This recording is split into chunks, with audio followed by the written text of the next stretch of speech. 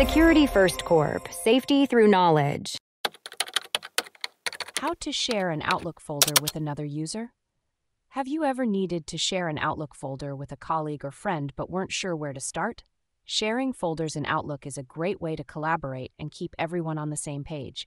Here's how you can do it.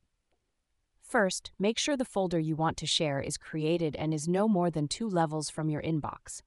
For example, it could be something like inbox/first level shared level. Next, open Outlook and navigate to the folder you want to share. Right-click on this folder and select Properties.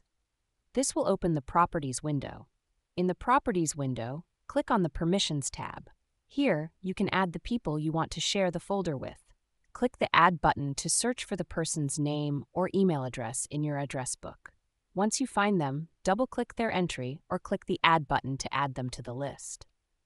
Now, you need to set the permission level for each person.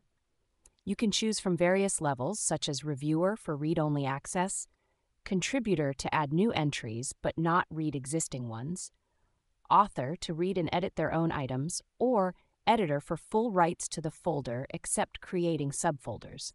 Choose the level that best fits what you need to share. After setting the permissions, make sure the folder is visible to the people you're sharing it with. You'll need to check the Folder Visible checkbox for each level above the shared folder, including the top level if necessary. To complete the process, the person you shared the folder with needs to go to their Outlook client. They should select File, Open and Export, Other Users folder, enter your email address, and leave the folder type as Inbox.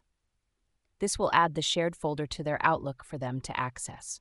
Remember, if you're sharing a folder with someone outside your immediate team or organization, you might need to adjust the top-level folder permissions by right-clicking on your email address at the top of your Outlook folders and selecting Folder Permissions. Here, you'll need to check the Folder Visible checkbox for the default and anonymous settings. By following these steps, you can easily share Outlook folders and enhance your collaboration with others. Thanks for tuning into our video. Please like and subscribe and leave a comment below. See you in the next video.